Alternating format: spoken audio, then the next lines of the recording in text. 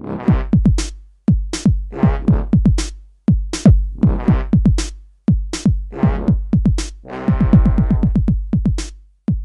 welcome back to 2D+1's Becoming a Game Artist. Now we're going to finish up Chapter 2 in this video by finishing this door frame and normal mapping it, and then layering our normal maps in Photoshop. If you don't have Photoshop, you will be able to do this in GIMP, which is a free program. I'll be using Adobe Photoshop Elements. So, right, let's get started. First thing I need to do is fix up my low poly a bit. I found that I have a few vertexes right here that I really don't need and that are in the way, and they will make my my cap have more than 4 sides. So I'm just going to select all of them, go down to remove and hold down Control and click remove. Okay, and I'm also going to get rid of these edges because they aren't needed, and we're trying to keep this low poly. And then border, border, cap, and now you see that my polygon needs to have an edge right there, so it's not more than 4 sides. So I'm just going to create, go to edge and go to create, click from vertex to create edges. I'll do that quick.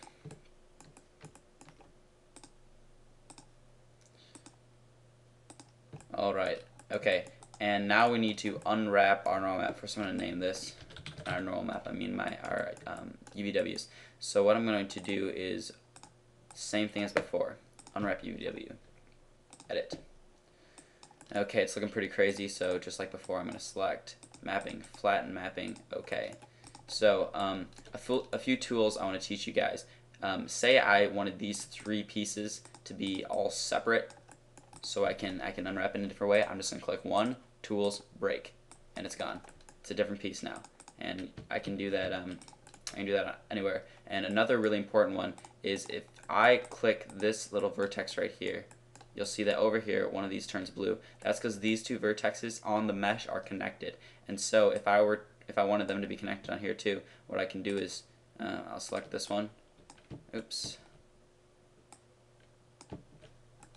What's wrong with you?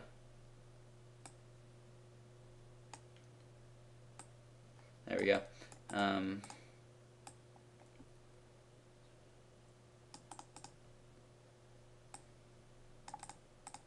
Oops, wrong side. Okay, if I wanted these to be connected, I could just go click 1 and click my hotkey for stitch. Alright, and the last, I'm gonna pause the video and unwrap this so you guys don't have to watch me unwrap a model. This is something that's gonna take practice though to get good at unwrapping. You just gotta make sure that you don't have any stretching. So let's apply that checkered map quick. Yeah, make sure these are all the same size and there isn't any stretching. But you can remember that the top part of our frame is the only part that we're actually going to be using any normal map on. So specifically make sure that the top is nice. The back really doesn't even have to look good at all. Okay, so I'm going to pause the video and unwrap this quick. Okay, so I've unwrapped my mesh, but what I need to do for this layering to work perfectly is unhide my door. Alright. And then I'm going to close out of my UVWs, collapse the UVW map to my frame, and then I will attach the door to the frame just by going to attach and clicking the door. Okay. And now I'm going to unwrap the UVWs for both of these, and now I'm going to make sure that they work together fine. They're not overlapping, because if they're overlapping, then it'll definitely screw up on normal map quite a bit. Okay, so this should work just fine. Alright, so there it is. What I'm going to do is close out of this now, collapse to, so it's permanently on both models. Then I'm going to go to Element, select my door, detach, that's gone, and then I will hide my door again.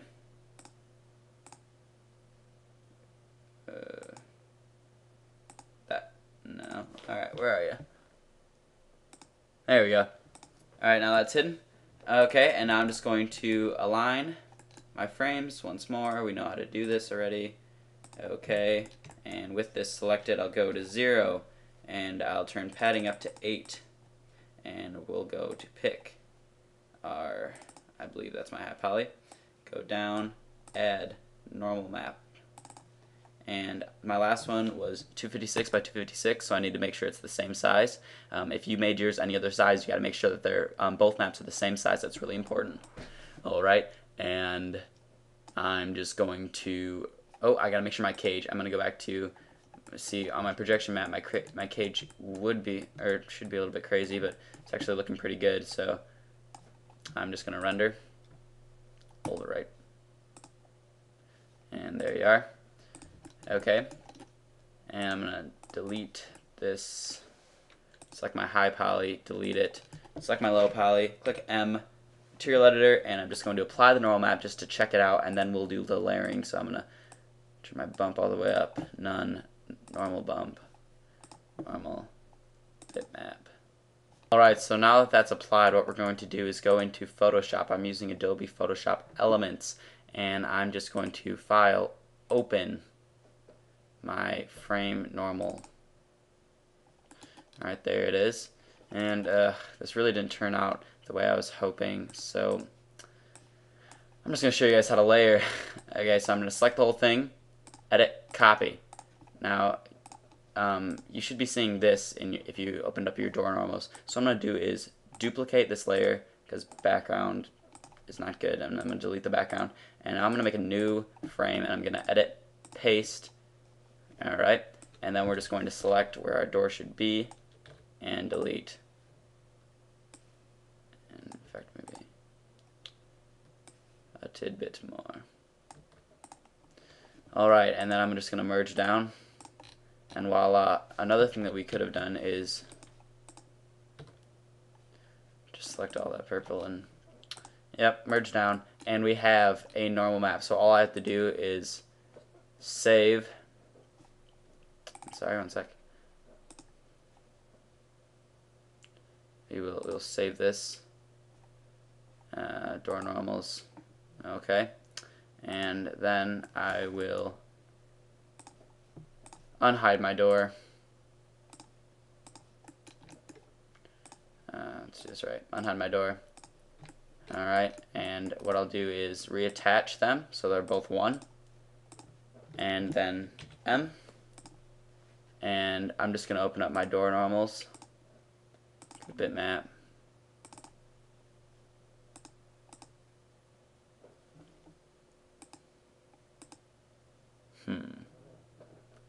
Where did we save those to? Let's check that out quick.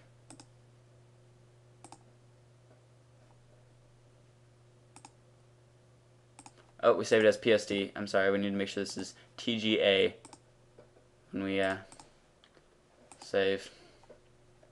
Okay.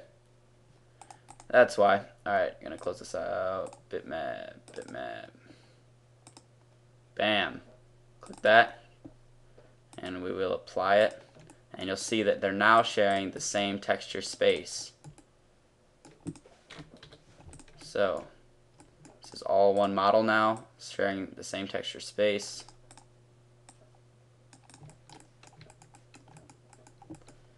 You know what we could even do is, just for some fun, we could maybe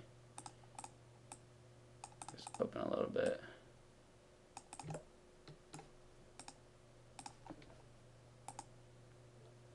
Alright, and that is chapter 2. So, yeah, I hope you guys had a good time making your first next-gen model. In chapter 3, we'll be doing some polygonal modeling and doing a lot more complex normal map using some lighting techniques to make our normal maps turn out a lot nicer. Yeah, I'll see you then.